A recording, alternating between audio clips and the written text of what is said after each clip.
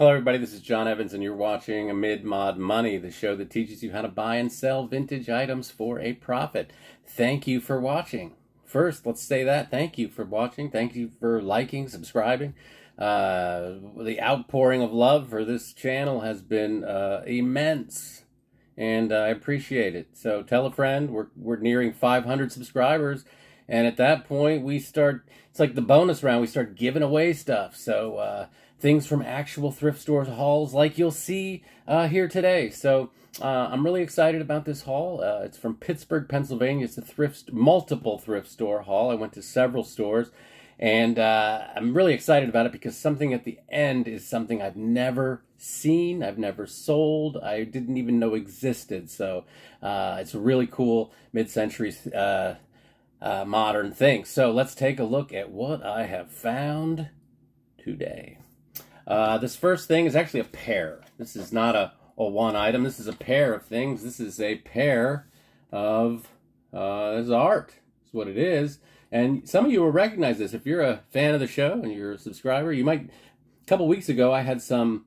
They were called Isle of Lewis chess pieces, and they looked exactly like this, except they weren't painted gold. They were kind of a cream color. Yeah, you know, worth about $50 for 5 or 6 of them, and these were $2.99 each, which honestly a little high, a little more than I wanted to pay, but I wasn't going to leave them there because I know I can get about $20 for them.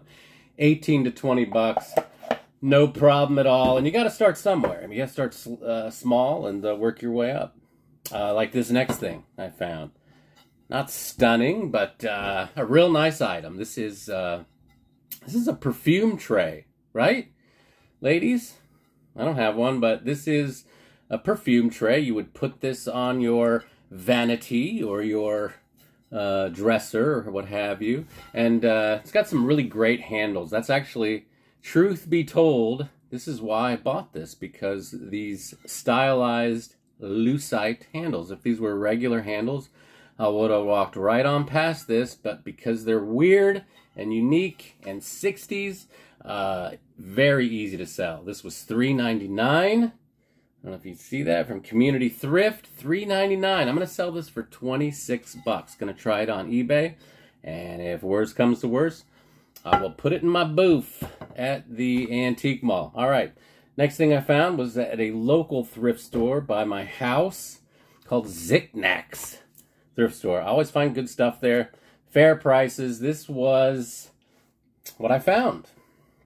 That's a Viking ship in glass. Now, some of you are probably already thinking that might be Viking glass. There was a company in the 60s and 70s. Not even sure if they still exist, but they made a lot of art glass, and they used this color a lot. They made a lot of ashtrays and a lot of cool stuff. So this is clearly like a hand-blown. I thought it might even be an advertising piece for Viking, but that is not the Viking glass logo. So if you can identify this, if anyone knows who made it, I believe it could be Danish, Norwegian, I don't know, but I will say this, it's probably worth about $40. I paid $4.99 for this, and I'm going to sell it for minimum $40, but I'm going to put it on eBay and let the market decide, because I think this could be something. I don't know what, but super cool piece. So the next thing I actually found a few weeks back in Indiana when I was traveling in rural Indiana.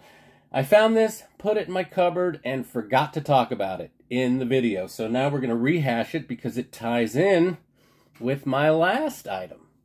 But this is what I'm talking about. I found this in Indiana. These awesome mid-century fish. Look at these wood and sheet metal fish. And there is a trio. A trio of them. Look at these. Are you kidding me? These are unbelievable. Great mid-century look. Amazing color. Really nice condition. Now, there's a company called Masketeer, and I can't say for certain that these are Masketeer, but Masketeer made a lot of this type of stuff. Wood, sheet metal, Their most popular thing was these ducks, like a trio of ducks, wood, sheet metal, and they go for about $100 a set.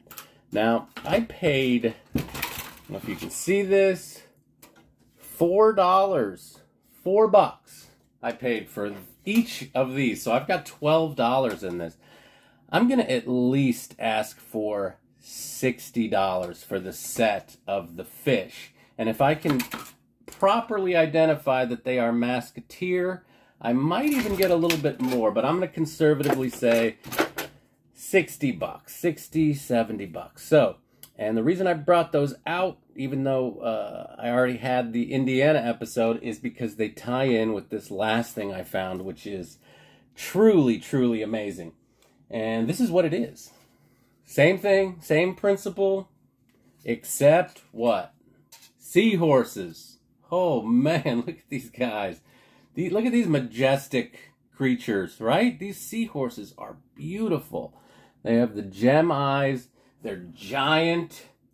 There is 3 of them. Look at how amazing would this be on your wall. 3 giant seahorses. Again, they don't say Masketeer. I don't know that they're Masketeer, but their construction looks like every Masketeer thing I've ever seen. So I'm kind of leaning towards that they might be. So I'm going to put these on eBay. The 3 seahorses, the trio, the trifecta, and they're in great shape. I should also mention that they were $5.99, $4.99, $4.99, and so $16 for the trio of seahorses. I'm going to ask $125.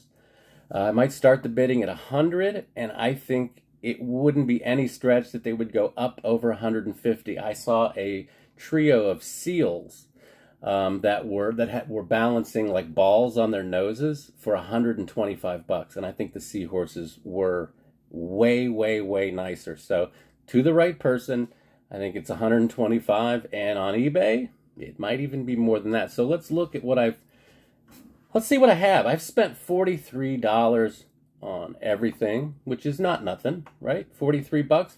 I'm going to sell everything for $259. That's, you know, $220 profit. And if the seahorses and the fish go north of $100, I could be looking at $300. So, how do you know what to do? Well, you continue to watch my program, Mid-Mod Money, on YouTube, because I'm going to share the secrets of what to buy, what not to buy, what to look for, what's trending.